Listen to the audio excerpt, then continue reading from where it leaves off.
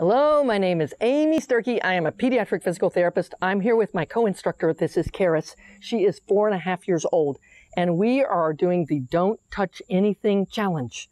We have a 9-foot wide pathway, and I have put 10 things inside that are strategically placed that will make it tricky or maybe impossible for her to get through. Can you walk through there and don't touch anything? Not the wall, not the boards, not anything inside here. Can you do it? 1. Oh, she's not touching anything. She's not touching anything. Oh my goodness gracious, that was easy. Charis, we need to add 5 more things. Spread them out. 1,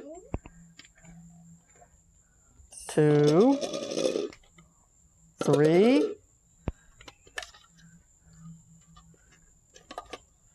4, 5. All right, set that one down over there. All right, Charis, can you make it through now? There are 15 things and a 9-foot wide pathway. Can you make it through there without touching anything? 1, 2, 3, 4. Oh, it's about to get tricky. Oh, you want to come back and try again? You touched that board, that block. All right, here we go. Try again. Good luck to you. I hope you can make it this time. That board block fooled you last time.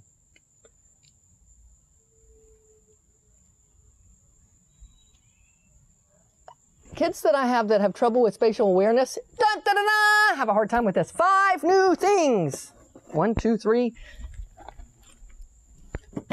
4. All right. All right. We have, is that it? Is that, that one too? We have 20 things in a 9-foot wide path. You had a tricky time last time. It might be impossible. Do you want to try it anyway?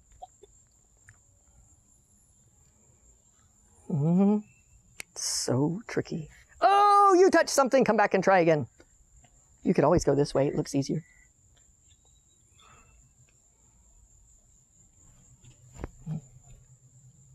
Nice.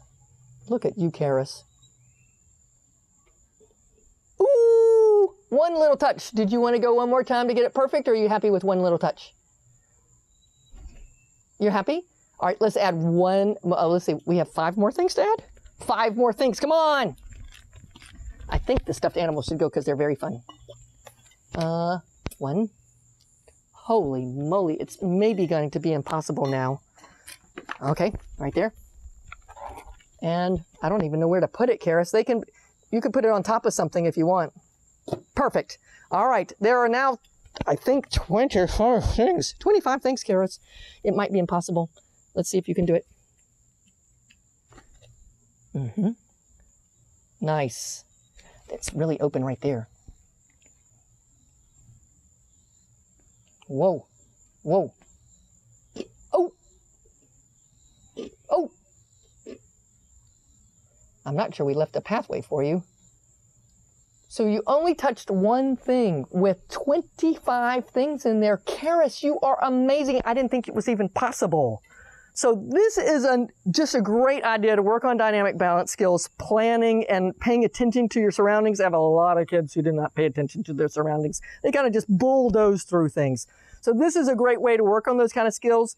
I hope this is helpful for you, and we'll look forward to seeing you next time. Thanks a lot. Bye-bye.